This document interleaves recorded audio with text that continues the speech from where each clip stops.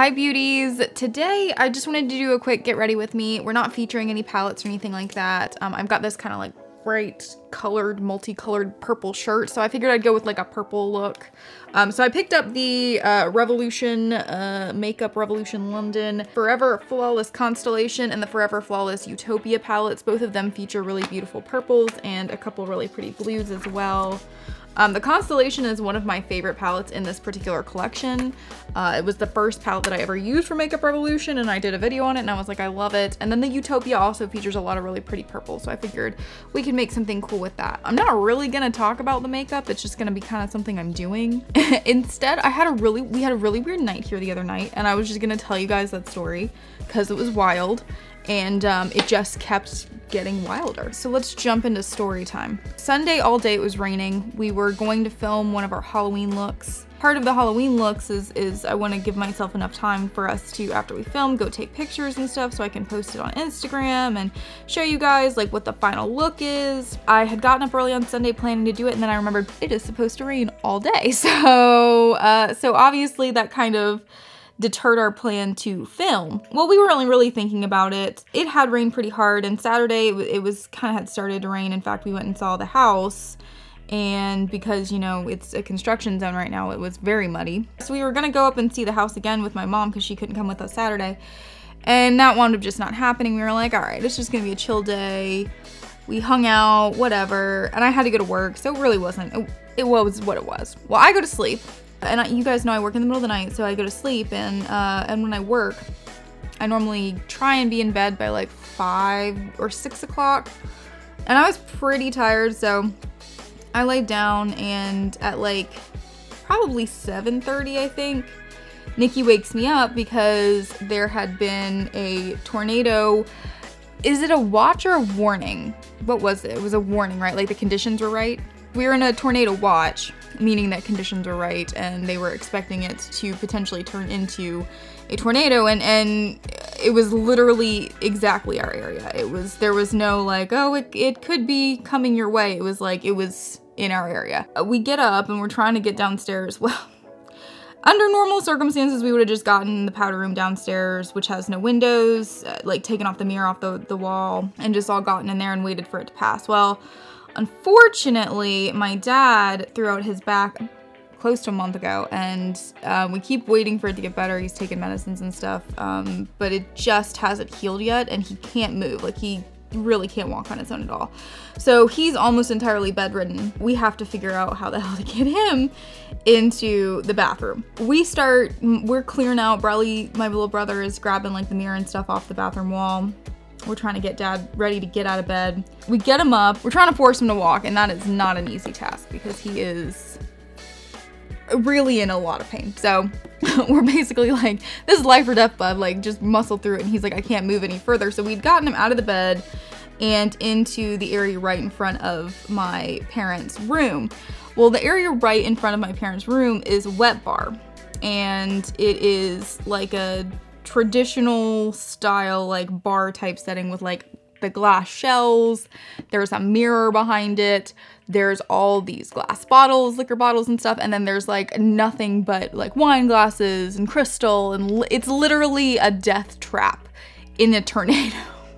So my dad's like, just leave me here and you guys get it. And we're like, we can't leave you here because this is the worst spot in the house. And he's kind of like, I was the first one who saw it. Like, this is the worst spot in the house to be because if stuff starts flying around, you're surrounded by glass. Like, we can't just leave you here. At that point, it was like, okay, let's adjust. So we're not going to get him all the way to the powder room, which was close, but it still had a little bit of a distance to try and get him over to.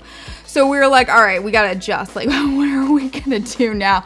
So we start taking off all of the glassware, remove all the glassware. We're just like trying to get it into the sink, laying it flat. We're also not sure, you know, what's gonna happen. If the tornado comes right now, we may just have to leave him and cover him and go, and then we'll get into the bathroom. So it was freaking wild. We're pulling off all the glassware. We did get it all off. We had turned on like as many lights out front, and for as bad as everything was, we luckily didn't lose power, which actually is kind of a miracle. I was talking to my mom about it yesterday, and I was like, it's kind of a miracle because we lose power frequently here. Like just, I don't know if it's our wiring or the way they have it set up here or whatever, but this just, our area, like middle of the day, it's sunny as hell, and we'll just lose power and we're like, oh, okay. So we were really lucky to not have lost power. We've got the lights on in the backyard. We've got the lights on in the front yard as much as possible so that we can see, because I'm trying to see, you know, like if I can see like things start flying, then maybe, you know, we know. And I will say, as what I would have slept right through the whole damn thing. I had no idea anything was happening. I never heard my phone's alarm go off or anything, because, you know,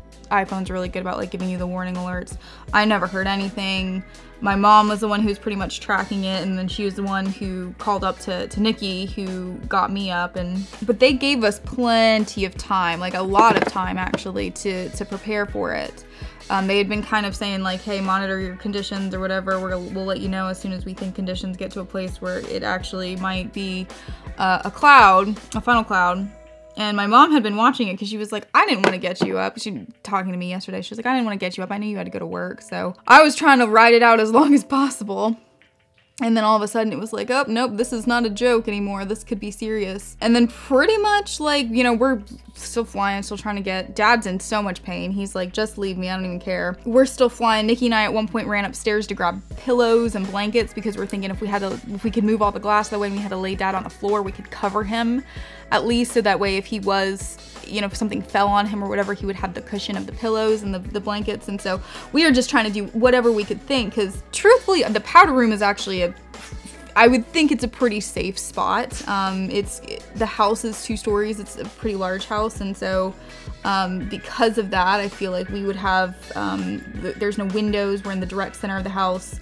It's sturdy. I don't really worry about like the whole 2nd story would have to either collapse in on us or be ripped off in order for us to be like vulnerable really in that spot, especially if we were to move like the mirror and everything out of the way. So that's a pretty safe area, but we were mainly worried about Dad and trying to figure out what the hell to do with him. So yeah, and then as soon as it rolled through, it just was like, all right, you're good. They were like, it's gonna last until 7:15.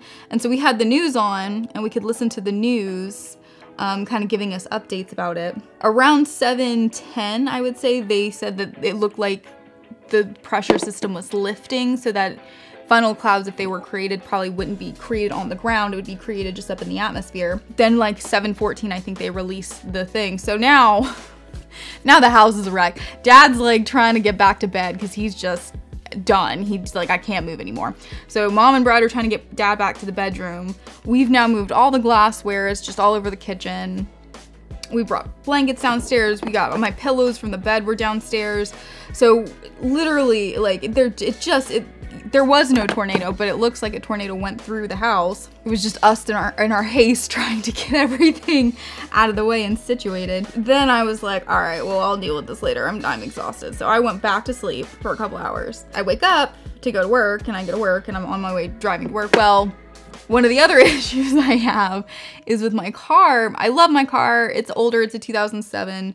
So it's definitely older, and it hasn't, the last few years, ever since I went to college, it hasn't lived in a garage. When it was in a garage, it was, you know, a little bit easier to deal with some of the issues. Well, one of the things that we learned real quick when I moved off to college, and especially in Wilmington where it rains all the time because you're on the coast, was that my car leaks pretty badly too. So the sunroof, basically debris tends to fill it if it's exposed to the elements for too long. When that happens, it starts to leak on the inside. So it's happened a couple times, and you can just take like an air hose and blow it out. So it's not a big deal, but it definitely is a bit of a hassle sometimes. It had happened a couple months ago, and it was leaking. I knew it was leaking, and we had a really bad rainstorm, and one night when I was driving to work, I lost the ability to accelerate, and so I, like, as I'm driving, I'm like in the middle of an intersection trying to accelerate, and I can't do it, and I was like, oh my god. So the first time it happened, it really freaked me out. Well, we got it fixed. Basically, I took it to our mechanic, and he was like, I think, oh, and my check engine light and some other light had come on too when this happened. So he was like, I think it's just that water is in your fuel tank, and that was like part of the issue because my tank was also low. It was like under 1/4 of a tank. So he's like, I think that's part of the issue. Well, unfortunately, I didn't realize it was supposed to rain that much, and I wasn't thinking, and it was like, once again, my car wasn't leaking, but it was like it's still like just under 1/4 of a tank. So I'm almost to work, cruising along, doing my thing. I lose my ability to accelerate going in a roundabout, and I was like, oh my God, seriously? So I call Nikki, and I'm like, hey, that thing's happening with my car again. I'm guessing because of this rainstorm. I'm gonna see if I can get to work, and if not, I don't know what to do. Thankfully, I did make it to work. I was fine. I was able to get to work, and he met me after work, and we got gas in my car, and then he went and followed me home. We were hoping if I put gas in my car that would help, because like basically what they've told me is they think that water gets in the fuel tank when it happens, and so like sometimes when it's trying to like use gas to move, it's actually gaining water. Which makes sense, I guess, as somebody who doesn't know shit about cars. It does make sense to me as I'm listening to them, like, okay, yeah, that sounds like that would be an issue. So we were hoping that if we just filled up the tank, it might help a little bit, but the drive home was still pretty rough. So pretty much now, we're hoping that my car is okay. We're like giving it a couple days to like dry out, and then if not, because the last time we took it to the shop and I paid $100 for them basically to be like, I mean, there's like nothing we can do to fix it because there's technically nothing wrong. It was just like there was air in the water tank. It's been a while. It was a wild night. And then I also it wasn't really significant, but when I pulled into work, there was like a guy running through our parking lot, and our franchise has experienced a couple break-ins in the past couple months, and so we were like all on edge with that, and I was just like, tonight is crazy. I was like, I can't do this with tonight anymore. Tonight is too much for me. So that was my night the other night. Yeah, interesting story. I don't know why, I just wanted to tell you guys because it was so much that happened in such a short amount of time that I was almost like, I know things are weird right now, but like, damn, I was not expecting this one. All right, this is the final look, guys. I hope you guys enjoyed today's video. I know it was weird. It was just kind of me telling you guys the story, but it happened, and I was like, that was so wild. I felt like I lived a century in that one night, so I felt like telling you guys. So yeah, if you did like it, give it a thumbs up. If you like the channel, subscribe, because we're always doing weird stuff like this, so yeah. Other than that, I hope you guys are all safe, healthy, you have a wonderful day, and you stay girly with the dark twist.